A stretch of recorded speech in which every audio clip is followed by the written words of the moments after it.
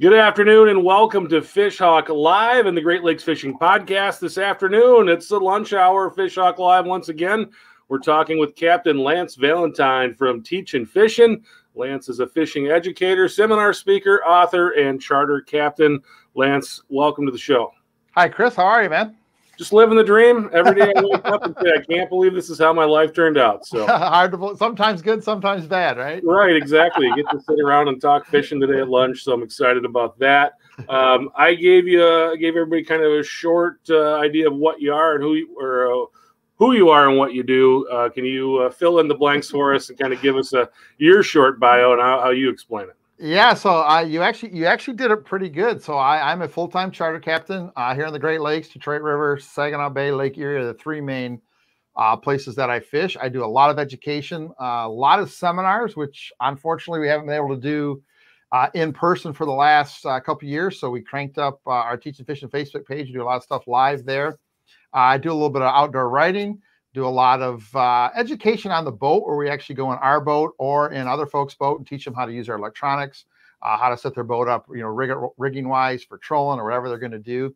So our whole life really basically focuses on education, trying to make people better anglers. Been doing it for closing on 25 years now, full time since 2001. So 20 years full time, 25 years overall. So it's been a great little ride here. We talked a little earlier here what some of the changes we've seen in the industry and how we've had to kind of adapt to all that. And here we are again in another kind of change, but it's been really cool. So I get up every day, and my main goal is to make sure that I help at least one person catch more fish that day. That's my whole goal. However we have to do it, we do it, and it's pretty exciting life, because I get to be I've actually become part of a lot of these people we teach. You become kind of part of their life, and they share their experiences with you and their successes and their failures, and they keep asking questions. So we have people that have been coming to our seminars or been doing charters. Literally, we have people that I've known for 23, 24, 25 years through this, and they're still part of what we do. So it's an education-based business, but we're also building a community, and it's just, fishermen, as you know, are really, really cool people. So to have all these fishermen in my life and part of what I do every day is just, so I'll put it this way. It's a whole lot better than working at the bank like I used to do. So I get up every day, get a chance to do what I love to do, hopefully make somebody a better fisherman every day. And I don't know what else I could ask for. I am, as they say, living the dream. Yep. You're a guy, though. You put work into that. It's not something that happens overnight. Just want to say hello to Larry and Dale joining in on the show on Facebook. And if any of you guys have questions for Lance, go ahead and put them in, and we will get to those at some point here during the show. You talked about your charter captainship and what you're doing there, but I want to talk more right now about kind of what you've got going on with Teachin Fishin. And one of the things I love about you is the coffee hour show that you do. It's a live every week. I call it the Church of Fishing. I think that's exactly what it is. How did that get started? So when we originally started, our brand was originally Walleye 101, and over the years, we found out that that kind of pigeonholes us. So a couple of years ago, we made the brand change to Teachin Fishin, because what we do isn't just basic walleye information. Everything that we teach applies to everything that you fish for, no matter where you fish for it at. So the Teachin Fishin brand kind of started about 5 years ago as a more generic thing of what we actually do with all of our education. Now, coffee hour is really neat, and it's hard for me to talk about coffee hour without getting a little emotional, because my life, January, February, March, I was on the road, usually between 75 and 80 days. January, February, March, going to all the shows, talking to people, being on stage, being in a couple places we do seminars are on inland lakes. So I'm actually in a boat and basically a swimming pool. So my life was very interactive. I got a chance to really get to know my people and shake hands and say hi. Obviously March of 2020 changed all that, right? And we lost our last month of show season. I'm like, man, I've got to do something. Number one, I got to do something to keep me sane, because as a person who loves being out in the public and talking to people, when you start to get to a point 2, 3, 4 weeks even where you haven't seen anybody, you start to kind of go a little crazy, literally. And I knew that there were people that wanted fishing education. A lot of people a lot of folks in our business didn't really step up and make the change real quick. So I got up one day. I'm in my office right now, my studio. I have my office in the other bedroom, my studio here. This is actually a house. Right next door to me is my actual residence. So I walked over one day, put my phone in a tripod, turned it on, went to Facebook Live and said, I don't know what we're going to do, but we're going to sit here for an hour. We're going to talk. And that turned into Coffee Hour. That's kind of how we branded it, because it was basically, it wasn't a seminar. It was just a bunch of guys sitting around like you would, having a cup of coffee and talking about fishing. And by the time we got into the second week, we were getting 200, 250, 300 people. And most of them I didn't know. It was a whole new group of people who were home looking for something and found us. And we did Coffee Hour 89 days in a row through basically April, May, and June of 2020. We got to go back fishing here. We were shut down. Fishing was shut down in Michigan. I don't know if a lot of people know that, but fishing was shut down, specifically charter fishing, for a long time. We didn't get a chance to go back charter fishing till late May. I lost a whole Detroit River season. So through that whole time, I wasn't fishing. When I started fishing, we kind of stepped back and we went to every Monday night, because it was kind of hard to do it every day when I had to do charters. But we went to every Monday night, and that's where we are now. So we do about an hour and 20 minutes every Monday night on our Facebook page. And it is just a conversation of fishing guys sitting around talking. We talk about fishing superstitions. We talk about, what do you eat for breakfast? We talk about, what do you take on the boat? We talk about, do you have a lucky fishing shirt? All those types of things. Your favorite memory of fishing. If you could go fishing with somebody one more time, who would it be? Who would you like to go fishing with? What's on your fishing bucket list to go visit? It's just a conversation about fishing things. And it's really kind of fun.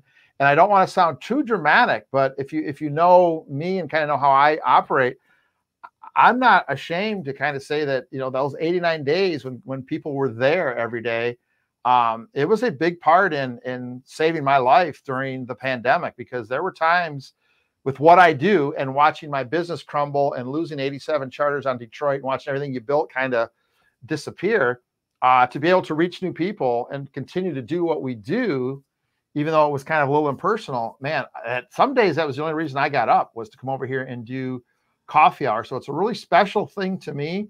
And I'm very thankful for the people who showed up and the people who continue to show up. So we do it as 8:30 every Monday night. We'll switch to 7:30 when we switch off daylight savings times. But 8:30 on our Teachin Fishin Facebook page, we go live for an hour and 20 minutes, and we just talk about fishing stuff. So we're still getting 100, 120 guys during the week. And it's just something that I look forward to every Monday. It kind of gets Monday is my day to do all my personal stuff. And then Monday night at Coffee Hour kind of kicks off my week of Teachin Fishin'. And it's just a fantastic blessing. Out of a tough time in 2020, good things happened. And Coffee Hour is one of those things that I'm just so thankful for, and all the people that came, and we're just kind of keeping it rolling. Yeah, it's amazing. You go on there even today, you've been doing it for a long time, and you're getting, 200 plus comments. And I mean, you're definitely getting a ton of interaction with it. And I would say you've definitely built a community there. And I think you kind of just went through some of the reasons why you do it and why it's important and why it's good. What about some of the challenges? What are some of the challenges that go into doing something like that? So, for me, the biggest challenge is keeping people engaged when you can't interact with them. So when we built Walleye 101 25 years ago, we basically have 4 groups of people. So we have, the old guard that kind of started with us. And that group, we were hands-on with them, right? I would drive to their house and spend an hour and a half with them fixing their sonar. They got a lot of special attention because we were trying to build a brand. Nowadays, you don't have the time to do that. And honestly, if you look at it, if you stop and look at what we do from a business point of view, that kind of time doesn't really give you a return on investment that digital does. So the challenge for me, especially going digitally, was I have a hard time. When you do a seminar, and you were at one of our events there in New York, when you're doing a seminar and you've got 50, 60, 80, 100 people in the crowd, and I say something, I can see in their eyes if they get it or they don't. So I can go, oh, okay, I can move on. They got that. Or, uh-oh, I got to back up and explain this a little bit better.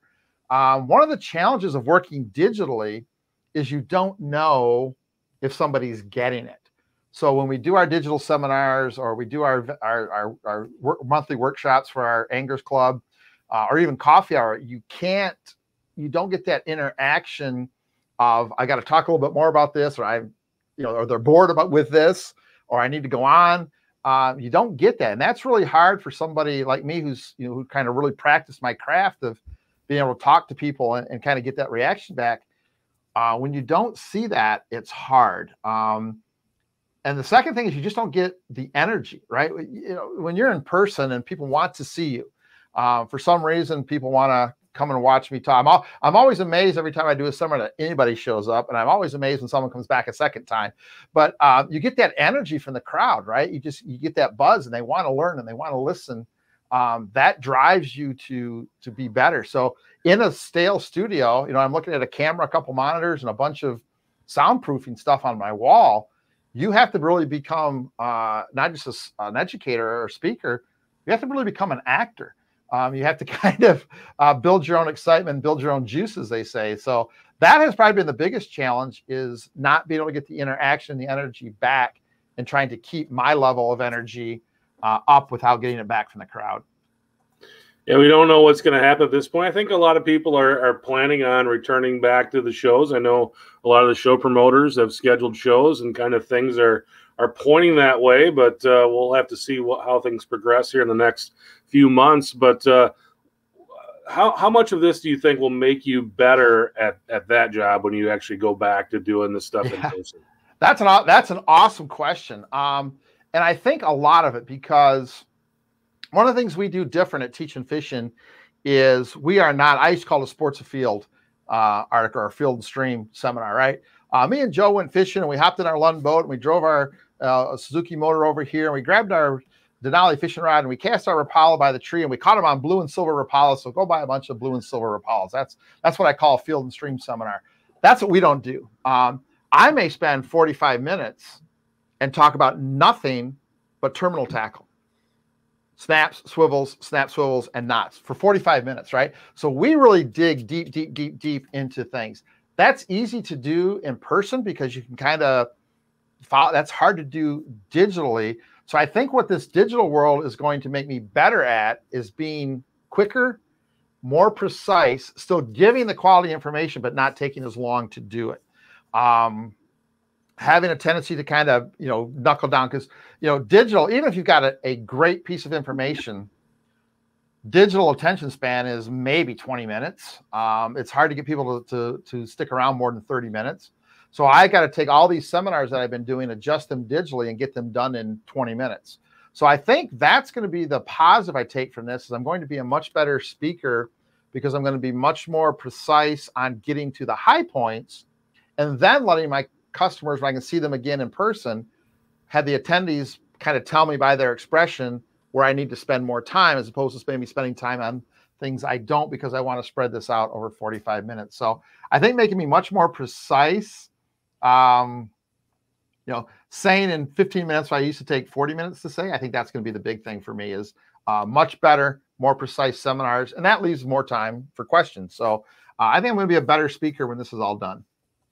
All right. Speaking of questions, we're getting a few, and I'm going to save a few for later in the show when we kind of get into more of that type of stuff. But this one I kind of like, and I think it's a good question for right now. It's from Rick, and Rick wants to know if there's a deep down secret that you've never told anyone about a technique for catching walleyes, except for maybe your best friend. That is an awesome question, Rick. That is an amazing question. I really don't have any deep down secrets.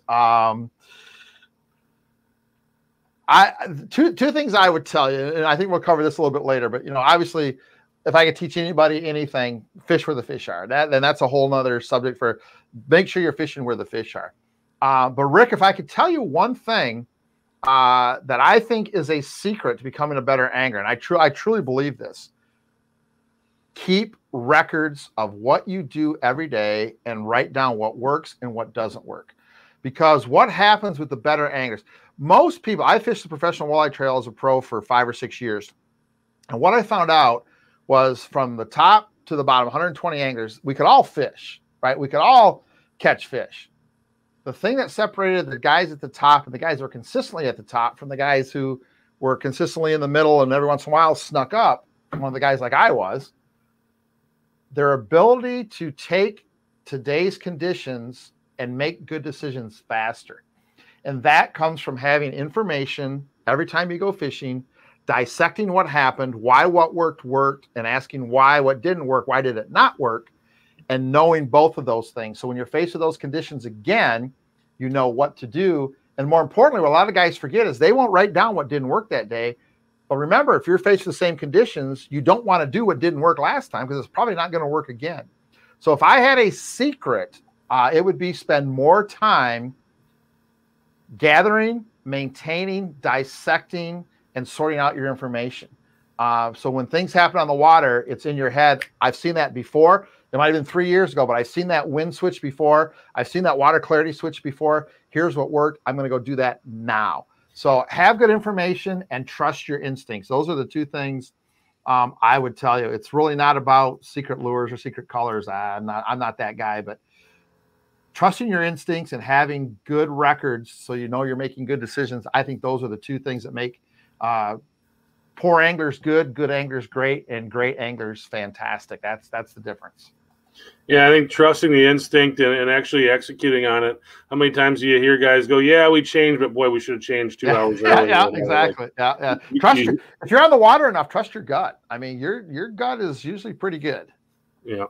All right. Here's just somebody giving you some kudos. Corey Brown says, "I've known Lance a long time. He teaches everything he teaches is applicable to anything or any way you fish. Continues to be a great ambassador for all things fishing."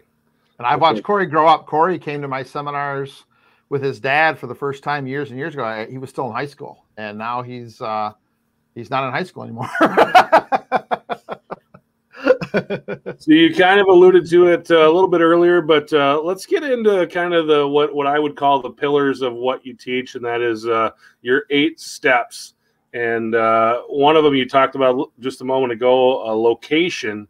And it's something I kind of got started in the hunting world. And I would always joke with people, you know, you're not going to shoot a Boone and Crockett deer if you're hunting in a place where there are no Boone and Crockett deer. So it's location's key. But I'll let you kind of go through your 8 steps and what you do there. So obviously I was prepared. See, I did my homework. Looking good. When we started, I knew that everything I taught had to have a place to kind of fit, right? Because you get a lot of fishing information, you really don't know what to do with it. So we came up with the 8 steps. And if you have been around as long as I have, this is just an expansion of the old end fisherman, F plus L plus P equals S, right? Knowing the fish's nature leads you to where they have to be. Where they are dictates presentation. You do those 3 things right, you have success. So we broke it down to 8 steps. So step number 1 is location. Step number 2 is how deep are the fish. Step number 3 is the depth of your lure. Step number 4 is lure speed. Step number 5 is lure size. Step number 6 is lure shape. Step number 7 is lure action. And last is lure color. So we list those in order on purpose because number 8, lure color, which everybody thinks about, is totally irrelevant if the other things aren't right. You're not going to catch fish with the right lure if you're at the wrong depth. You're not going to catch fish with the right color if you're at the wrong speed. It's just not going to happen. So these are listed in order of importance. So we teach guys or anglers, you know, start at the top. Are you in the right place? Yes. How deep are the fish? Well, they're X amount of deep. Okay, we got to get our baits above them, and then we can start working here. And you see that yellow line? We separate the top 3, location, depth of fish, depth of lure. We call that the where. And then below the line is lure speed, size, shape, action, color. We call that the what. So here's a statement I make. You can do we call this above the line and below the line. If you do everything above the line right, if you're in the right location, you know how deep the fish are, and your lures are above them, assuming open water. If you do all 3 of these right, you can do all 5 of these below the line wrong and still get bit. But if you do everything below the line right, right speed, right size, right shape, right action, right color, and you get 1 of these wrong, you will catch nothing. So getting people to adjust to get the where right and then worry about dialing in the presentation as opposed to looking at your box and what's the super secret color today. And that's why when I answered Rick, I really don't have a secret. I would say what makes me successful is I am a really bad fisherman with usually the wrong thing, but I'm almost always in the right place.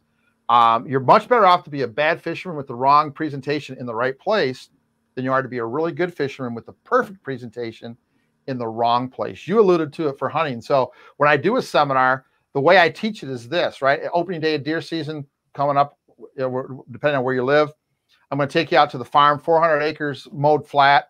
I'm going to stick you right in the middle of that farm field. I'm going to put a blindfold on your eyes. I'm going to tell you to put a shell in your gun, and I want you to spin around in a circle. And at some point, just go bang, shoot. How many guys would expect to shoot a deer? That sounds ridiculous. That's how most guys fish. They drive out to a spot, they throw some stuff out, and they go, oh, that's not working. Let's change colors. And they go over here and go, that looks like they don't take any time to think about, am I in the right place? Are my lures where the fish can see them? So everything we teach fits into one of these. Now, obviously, right, we're talking, I could break each one of those 8 steps down into 15 different sub-steps, right?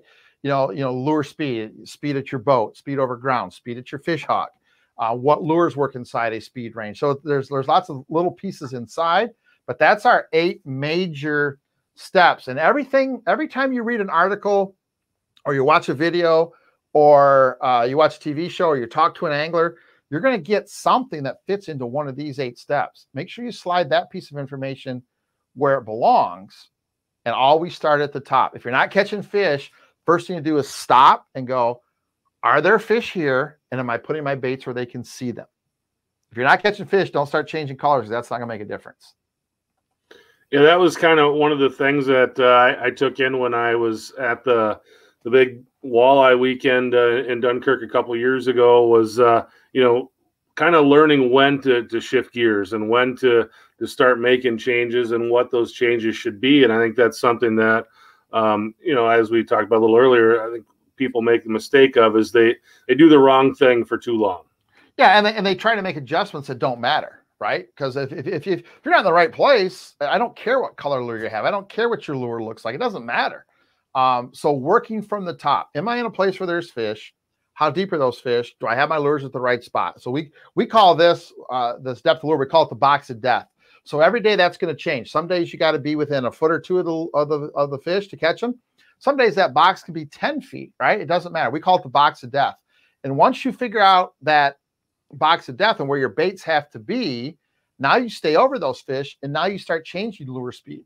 And I'm a fast troller. I catch probably 80% of my trolling fish, even, listen to this, guys, even in water temperatures below 50 degrees, I probably catch about 80% of my trolling fish somewhere just under or just over 3 miles an hour. I'm a fast troller. I think lure speed fast triggers fish that are inactive a lot better than going slow does. Got a lot of experience, a lot of records that say that. There are days I have to go slow, but I don't go slow until the fish tell me I have to. A lot of guys start at 1.4, 1.5, catch a fish, and they stay there. And I go by them at 2.8, 2.9, 3, and I catch 4 times as many fish, not because I'm a better angler, but because I cover more water and get past those fish more often. And think about it. Here's my analogy. Let's say you're sitting around Thanksgiving afternoon. If you live here in Michigan, it's 6 o'clock, 7 o'clock in the afternoon. You're done with Thanksgiving dinner. The Lions have already lost. You're sitting there, you got your pants on done because you just can't eat anything else. And somebody comes around and says, hey, would you like another piece of Aunt Mabel's pecan pie? You're like, I can't eat anything else. No.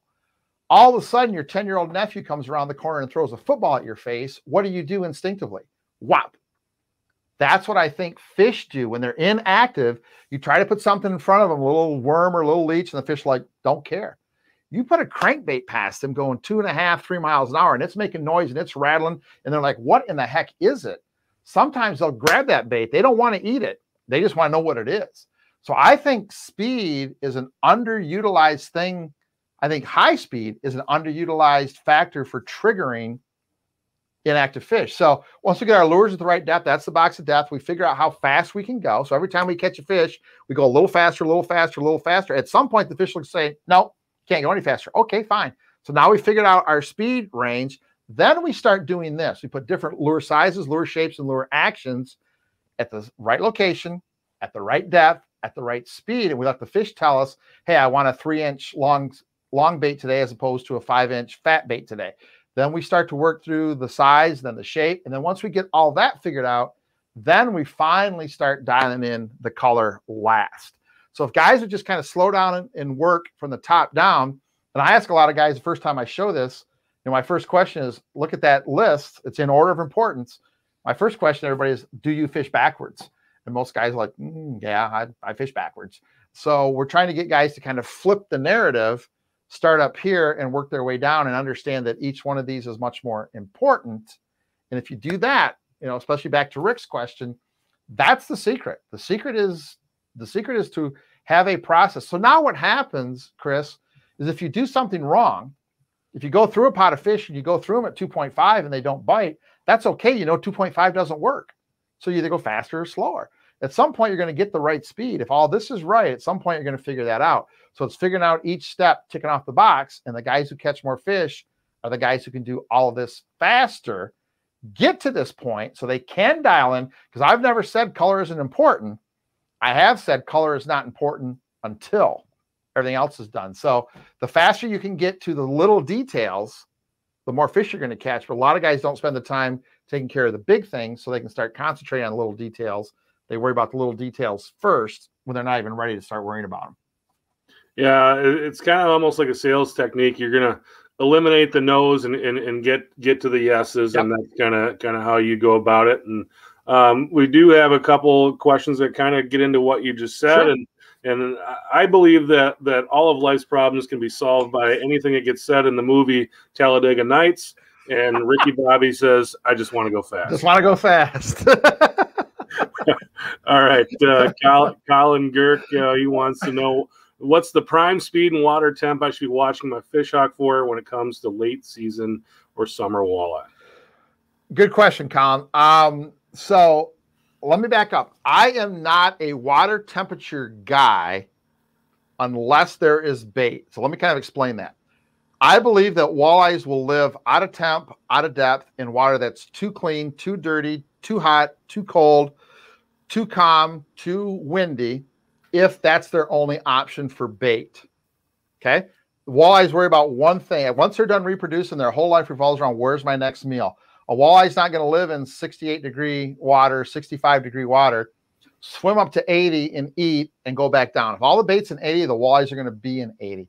Now, if I could pick an ideal for this summer transition, summer into fall,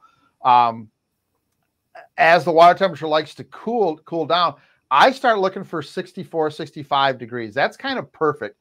Walleyes like that little cooler temperature if you have bait that lives in that temperature. So my first thing is, part of this location is knowing what kind of bait fish live in your lake and where they're going to be. So I always look for bait first. And then if I have multiple bait options, I start looking for that mid-high 60s temperature.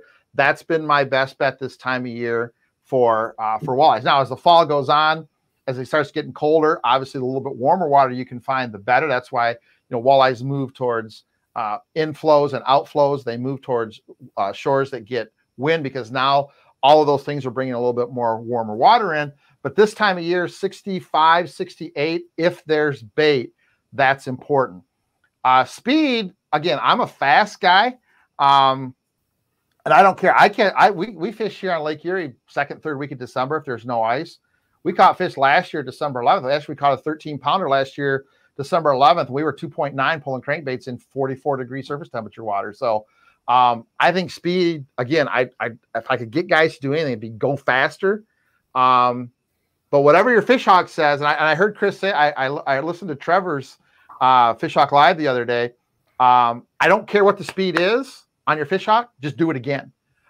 So if you like to troll slow, if you're a guy that likes to troll long, skinny crankbaits, and you like 1.4, 1.5, 1.6, perfect.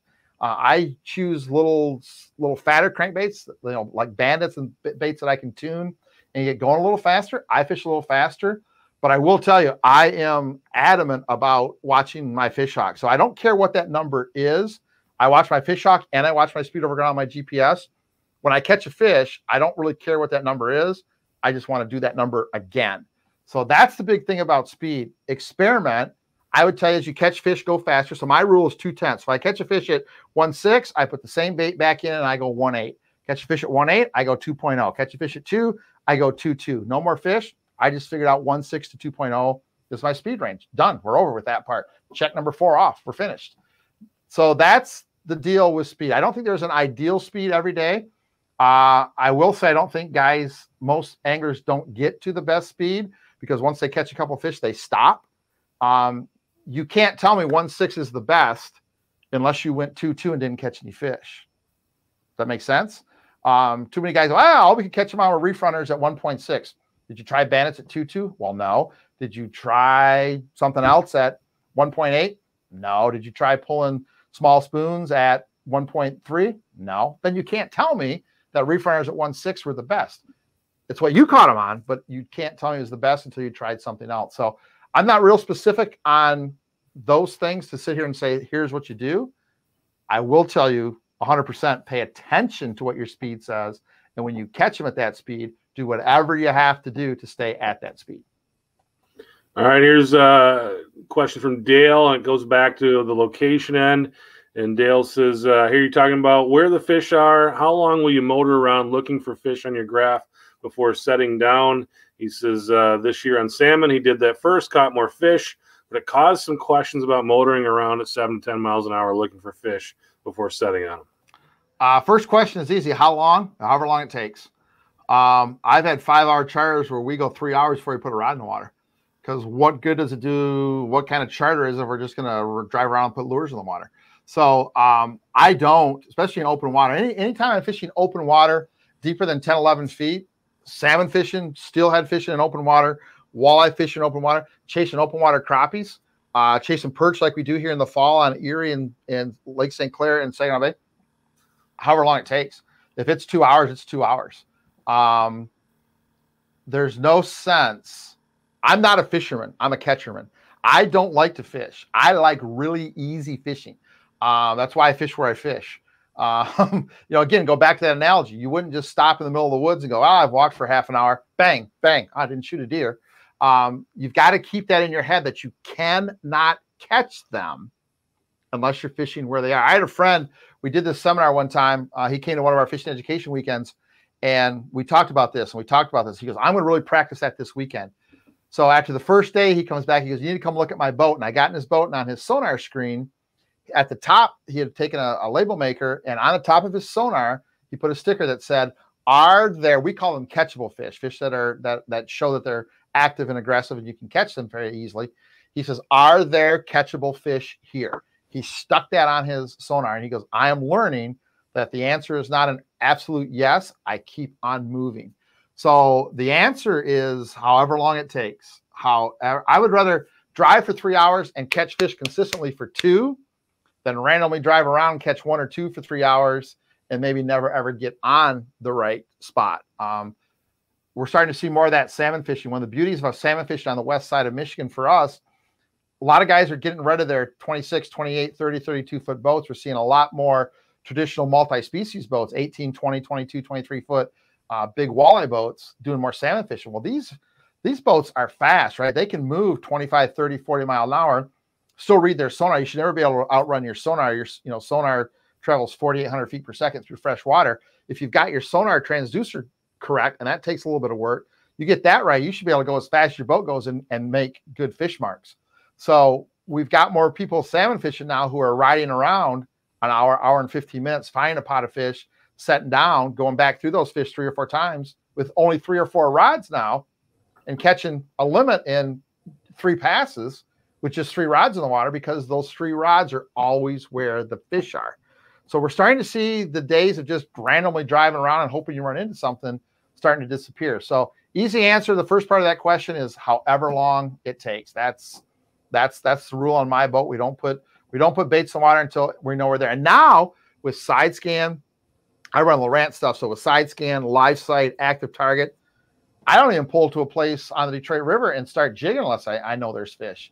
So I'll drive around on the Detroit River and go, okay, there's a pod over there. There's 20 fish over there. I'll mark it, put a GPS on my side scan. I'll go back, make 3 or 4 drifts, catch 6, 8 fish, drive back through again. That pod is moved. I'm gone.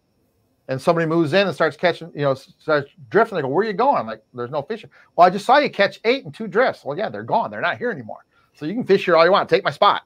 And I think that is something we have to get anglers to understand, is you have to fish where the fish are, no matter how long it takes to find those fish.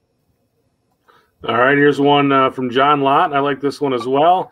John says he's a big fan, and he loves to see the progression of Teachin Fishin program. He says, where do you see yourself in the next 5 to 10 years? Where do you want to be? John, first of all, thank you from the bottom of my heart. Thank you for kind words and all the support. It's funny you say that because I just put new goals up on my office wall. It's funny you say that. So a couple things we want to do. We want to get Teachin Fishin to more people. That's number one. How do we use our digital medium to get 500 people watching Coffee Hour, 1,000 people watching Coffee Hour? We want to grow our Teachin Fishin Anglers Club, which is our little group that we do specific seminars for. We have a group that we do content just for them. We want to grow that to 500 people in 10 different states. So we want to kind of grow Teachin Fishin. The third thing that's on my list is actually build a quality, meaningful, long-lasting youth education fishing program. A lot of youth fishing education programs, and I give everybody that does it kudos. They hand a kid a rod, maybe they spend 15 minutes showing them how to cast, and then they leave that kid alone, and that kid never touches that rod again because his parents don't fish or he has no access.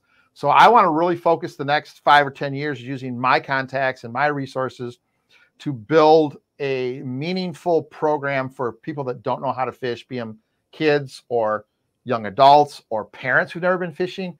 How do we get them access, and how do we teach them how to take the kid down to the shore and actually have a good time catching fish? So those are my 3 goals: get more eyes on Teachin Fishin, increase the amount of members we have and the Teachin Fishin Anglers Club, and create a meaningful, lasting program that actually helps people that don't fish get into fishing, be it kids or be it young adults. Or, we've got a lot of single parents, we got a lot of single moms, we got a lot of guys who no one took them fishing. How do we get them excited about fishing? How do we get them access? They can fish off the shore without having to buy a big boat. And how do we get them to be the next generation of fishing? So those are my 3 goals for the next 5 years. Those are pretty simple. Awesome. We've been talking Teachin Fishin, lots of that type of stuff. But let's get in. You're a charter captain too. You actually go out on the water and actually fish, not just talk about it. Tell us a little bit about your charter. Well, I'm a lot better talker than I am a fisherman. So I start my season on the Detroit River, usually first part of April until the week. I usually leave Detroit River Sunday before Memorial Day. So that's 45, 50 days. I do 2 trips a day down there. That's where my season starts. I usually take a couple of days off, and then I head up to Saginaw Bay. I'm up in Saginaw Bay Memorial Day through about the 1st of August, usually done by the first week of August. Well, we take a little break. We're right now in conference season. We're going to some writer conferences and some other things going on. And then we head to Lake Erie about the 3rd week of October. And we're there. We do our fishing education weekend, the first weekend of November. And then we're usually there for about a week after that, doing some guiding and some fun fishing. So my charters are all hands-on. I expect you to come on a charter and have questions. I want to teach you how to control the boat, how to read the sonar. Ask me about rigging. Why are we doing what we're doing? Why are we picking the lures we're using? I want you to be active and interactive and participate in the charter. My whole goal in a charter is not just send you home with a bunch of fish. I want to send you home as a better angler. I want you to learn some of the things you need to learn. So that's kind of neat, because as opposed to a guy who just says, here, sit down, here's a rod, reel the fish in, I get active and I interact with my customers. And jig fish on the Detroit River, it's not that hard, but it is complicated, if that makes sense. So, a lot of my guys are maybe the new, so I'll bring them right on the front deck with me, and I'll physically grab their hand and go, no, slow down your jigging motion, right? And once they get it, there's somebody else in the back of the boat that's struggling. So we'll switch places. A lot of my guys have their own boats. They want to be on my boat and see how I use my electronics and how I control the boat for vertical jigging. So I'll hand them the remote and go, here, show me what you got. And I'll kind of teach them. So I really enjoy the interaction. I enjoy the anglers that come. I consider a charter a 5-hour block of time that I'm fishing with friends. I may have never met you, but you bring 4 guys to Detroit. By the time we're done, we're going to be 5 fishing buddies. And I'm going to jab you, and I'm going to find out the guy in the group that everybody makes fun of, and I expect you to make fun of me. And if someone loses a fish, I just want it to be an enjoyable experience where you get a chance to, I'm going to share with you my experience and my knowledge about the area we're fishing, how we're fishing, and make you a better angler when you leave the boat. That's my whole focus when I get on the boat, is to make you a better angler and have you leave with a smile. I want you as a customer to be my best advertiser. That's my goal, is to make you go, you know what? Tough day today. We only caught, a few fish, but man, I really enjoyed fishing with Lance. I really had a great time. Can't wait to come back. Can't wait to tell my buddies. So I try to build an experience, build relationships, and the fish, I consider the fish third. Honestly, I do. I consider it an educational experience. I consider it a camaraderie exercise. And then third, I consider it catching fish. Those are my goals when we fish. Now, most days we catch a lot of fish, and that's all part of it, and that's fun of it. But there are days you don't, and you can't control the fishing. What I can control, as my dad always says, you can't control the fishing. You can control your attitude, and you can control your effort. And I try to do that and make the trip the best it can be, regardless of how many fish we're catching. So yeah, my favorite part of what I do is the charter fishing. Absolutely 100% my favorite part. We're outside, we're fishing. I'm meeting new friends, maybe showing them a trick or two, and honestly, learn a thing or two. You'd be surprised what I learn from my customers every year. Hey, we do it this way, we do it that way. All right, show me how you do that. So those little tidbits that I pick up from my customers every year that make me a better angler. So it's a fun time on the boat. I really do. I really enjoy my time on the boat. All right, you've talked about boats and boat control, and you've got a couple different boats. So let's talk about the boats that you're running with your charter. So my Detroit River charters, I run a 20-foot Polarcraft Kodiak. I've worked with Polarcraft since 2003. I actually was one of the guys that helped design their tournament boat, their Kodiak boat. They actually handed me. I ran the boat they had was not a tournament quality boat in 2004 on the Professional Walleye Trail. We found out where it was going to break and not be good. We sat down winter of 2004. They handed me a couple sheets of paper and said, "What do you want to do?" So we built the Kodiak from scratch. So obviously I have kind of an emotional attachment to the Polarcraft Kodiak. That's what I fish out of on the Detroit River. Extreme boat control, fast boat. Even the 200 horsepower Suzuki runs about 50, 51 miles an hour. So I can get up and down the river. I can move. I got a lot of room, a lot of storage. I love that boat for typical fishing. My open water boat, I'm on the 6th year. I run an Angler Quest Pro Troll 824. So it's a 24-foot, actually a 26-foot decked pontoon, but it's a triple tune, 26 diameter inch diameter tunes, a triple tune, 200 horse Suzuki on it. The beauty of the pontoon is I can get more people. I'm getting more kids. I'm getting more women on the boat because they know that if they don't want to fish, they can actually have a comfortable place to sit and enjoy it. I'm getting more grandparents bringing their grandkids. I'm getting more families. And that boat, I'll tell you, everybody looks at a pontoon and goes, everybody has the same misconceptions. It gets blown around a lot. It's not stable. It's absolutely 100% false. All those things are wrong. My boat, my pontoon, is much more accurate staying on course in a crosswind than any boat I've ever fished out of. Think of it this way. If you're driving an obstacle course with a bicycle, it's a lot easier to turn a bicycle than it is to turn a tricycle. And that's what a pontoon is. We have 3 keels basically that you have to blow. It's hard to move 3 keels. You get a regular boat that's kind of focused on 1 keel, it starts to move, it's gone. It's off course. It's really hard to push those 3 26-foot keels off course. Plus you don't get any roll. Boat can only go so far on the pontoons. It's not going to do this like a regular boat does. Plus the platform. I run 16 to 18 rods on a charter. I got all kinds of room for rods, all kinds of room for people. It's comfortable. It handles rough water because I'm not pounding through the water. I'm actually on top. I tell guys all the time, send me out Lake Erie, tell me it's going to blow 30.